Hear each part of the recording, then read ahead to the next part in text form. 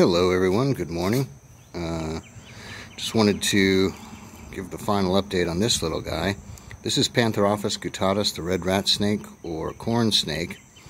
And this little fella, let's see if I can give you an idea of some scale. There you go. My hand versus the snake. Hello snickles. Anyway, found this little guy. I was walking last night and found this little guy heading across the sidewalk toward a very, very busy road. So I decided to gather him up and keep him safe, him or her, who knows. But anyway, decided to bundle him up, keep him safe overnight, and now this morning I'm going to release him in a local park, which features tons of nice thick cover, which will be helpful for a snake this size to stay out of sight of predators. And I'm sure there's about 1,000,000,001 lizards in these woods, so he should have more than adequate food supply. And so yeah, we'll see how everything goes. But there's a little close-up of Sneckles, and he's just chilling.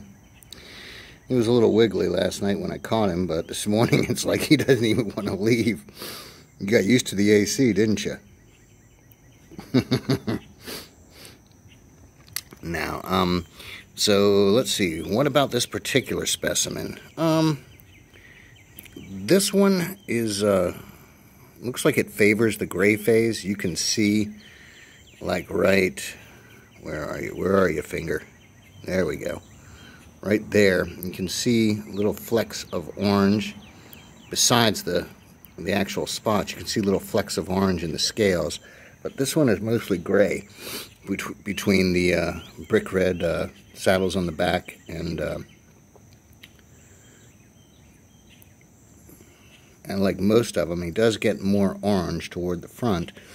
But the last one of these that I caught was about 3 times this size, probably 1.5 years, 2 years old. This guy's only a few months old, I would expect. He hatched out of an egg a few months ago. He or she, again, sorry. I'm just going to use the generic he, I guess, or she, or it. I don't like to call him it. Anyway, what else to say about these? Adult size, 5 to 6 feet. At this size, they'll be feeding on large insects, lizards, amphibians, and of course, as they get older, they'll feed on rodents, mice and rats, thus their name. These guys are actually excellent climbers. I have found them I've seen them halfway up the trunks of, for instance, palm trees, which are, you know, not easy to climb at all. They don't have the rough surface that one of your deciduous or, you know, like an oak tree might. But these guys go up no problem, and when they are up there, they will hunt for baby birds or baby squirrels. And squirrels hate them. So that's another good thing about this part of the park, is I've never seen a squirrel out here. They're all concentrated in another part of the park. So anyway, it looks like he has decided to go on his own way, so I'll probably wrap this up. But anyway, just wanted to give you all a quick overview on this species.